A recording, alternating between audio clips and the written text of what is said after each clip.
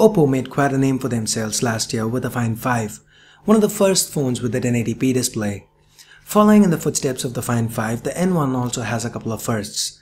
Like for example, it's the first phone to ship with CyanogenMod on board.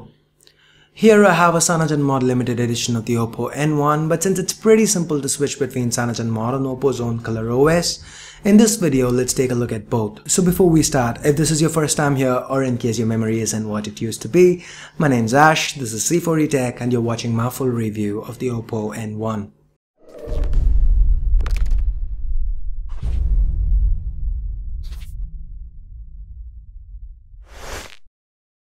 The Oppo N1 is a huge phone. To give you some perspective, here's the N1 side by side with the Galaxy Note 3. The Oppo N1 packs a huge 5.9-inch Full HD IPS display which is great and has awesome viewing angles.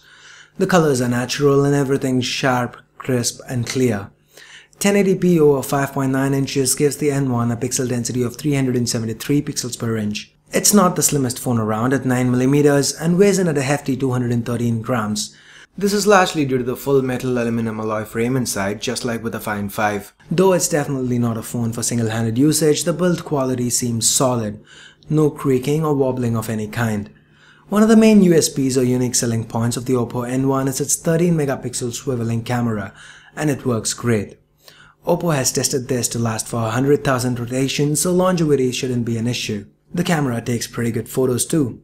The color reproduction is good and images are crisp and sharp. Additionally, the camera can swivel 206 degrees to let you take 13-megapixel selfies. 1080p video recording is also smooth, lots of detail and a decent bitrate. There are two more USPs for the Oppo N1. Number 1, the little 1.5 square inch touch area at the back called O-Touch. This pretty much lets you scroll through any screen and additionally lets you double tap to snap pictures with the camera open. Pretty good. Number 2, the O-Click remote. This basically pairs with your phone's Bluetooth, and since the N1 uses Bluetooth 4.0, it doesn't really consume a lot of battery either. Now add the O-Click to your keychain and you can use it to find your phone or use your phone to find your keys. The O-Click even alerts you when you leave your phone behind and vice versa. Me personally, I really like the fact that I could use the Find Your Phone option to pretend I had a call and escape a few very annoying and awkward social conversations. Additionally, the O-Click also serves as a remote shutter key. So hit the O-Click with the camera open and the N1 shoots a picture. Pretty sweet. Now let's move on to what's underneath the hood. The Oppo N1 is powered by the Snapdragon 600 chipset. While not the latest, it's no slouch. It houses 4 Krait 300 cores clocked at 1.7 GHz each, coupled with an Adreno 320 GPU and 2 GB of RAM. While it's not a benchmark beast by any means, the Oppo N1 does perform really great when it comes to real-time performance. With say, for example, gaming, the Oppo N1 managed to run any graphically intensive title that we threw at it with ease. Smooth with no lag or frame rate drops. Audio quality via the internal speakers is also quite good.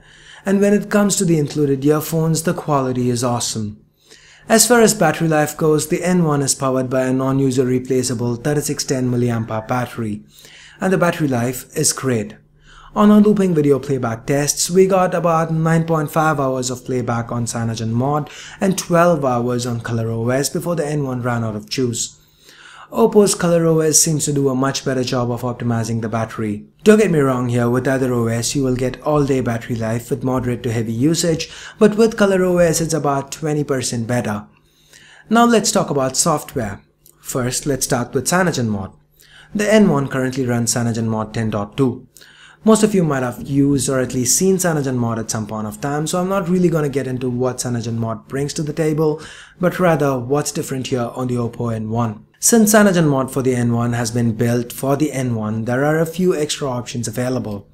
Say for example, double tap to wake. Under language and input you find the O-Touch settings. It offers limited support for the rear touchpad. Under settings you have the O-Click options. Unfortunately, as of the latest CyanogenMod 10.2 on the N1, O-Click doesn't work. But don't worry, this has been confirmed to have been fixed with the next release, so just wait for CyanogenMod 11 and it should work. Barring this, it's the CyanogenMod we've all come to know and love, smooth, stable, with tons of tweaks. Now let's move on to ColorOS. Well, most reviews you've seen favor CyanogenMod over ColorOS on the Oppo N1, but this is not most reviews. I'm actually one of the minority that really likes ColorOS. It's flashy, loads of slick animations and transitions, and pretty themable. You get a bunch of themes to change the way your phone looks, and all this without negatively affecting performance.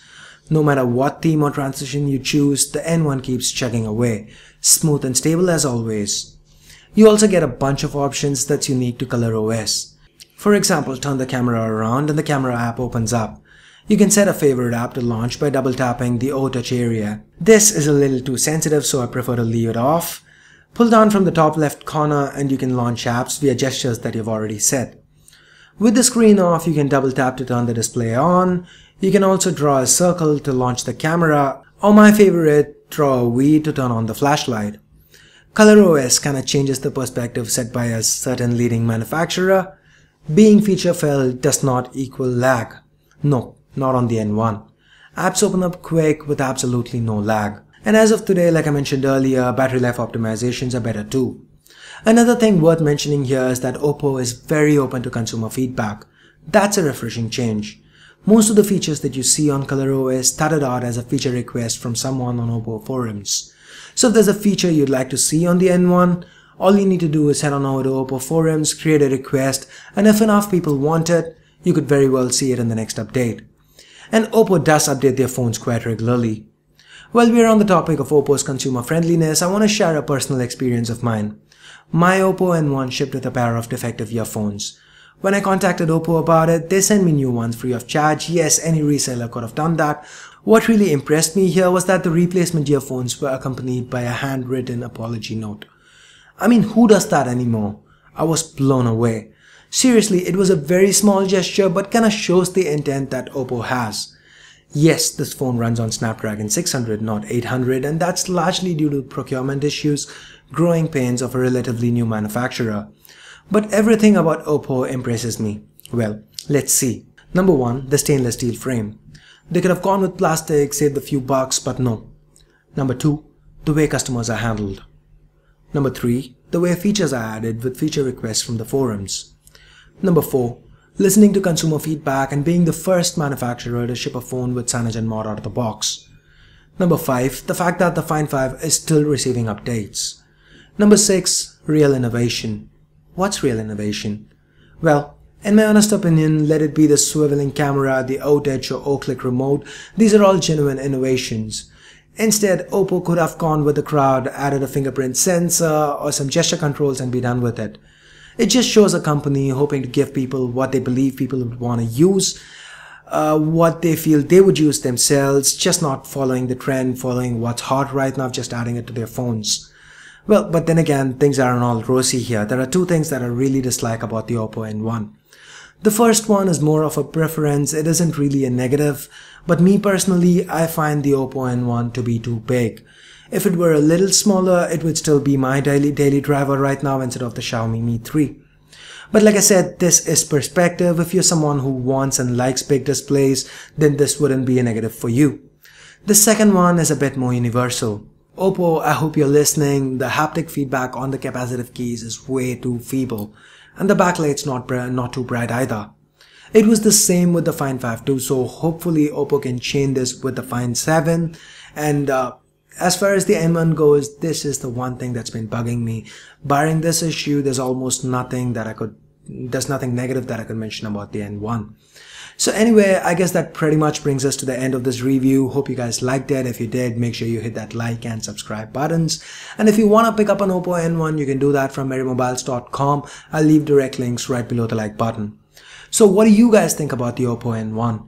Brand recognition, size, CPU, what are your thoughts? Let me know in the comments below. So anyway, once again, that's pretty much it guys. Thanks a lot for watching and I'll catch you guys soon in the next one. Till then, this is Ash here from C4E Tech signing off. You guys have a great day. Bye bye now.